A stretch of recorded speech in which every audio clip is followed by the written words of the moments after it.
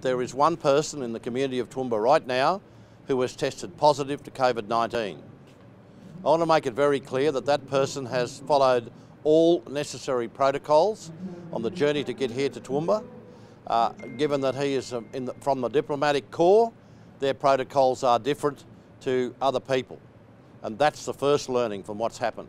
Anyone who's in the diplomatic corps who is subject to those conditions ought to be subject to the same conditions that you and I would be subject to had we gone on the same journey. And this is causing significant concern for our community.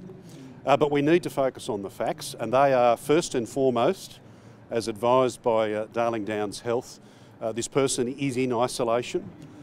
There is very little risk of spread of COVID-19 from this person, so everything's happening as it should happen with them at the moment. So the health authorities are very confident about that.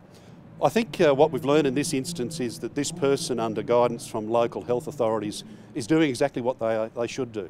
There are symptoms, they're in isolation, under observation from local health authorities. And so too does the responsibility remain with the rest of us throughout this pandemic crisis. Social distancing, washing our hands. We know elsewhere in the country, in Victoria in particular, people are being asked to wear masks in public. So we shouldn't take this for granted. It's as serious as it is, has been throughout the year as it is right now. So we do need to maintain our local discipline, and that's a responsibility of each and every one of us.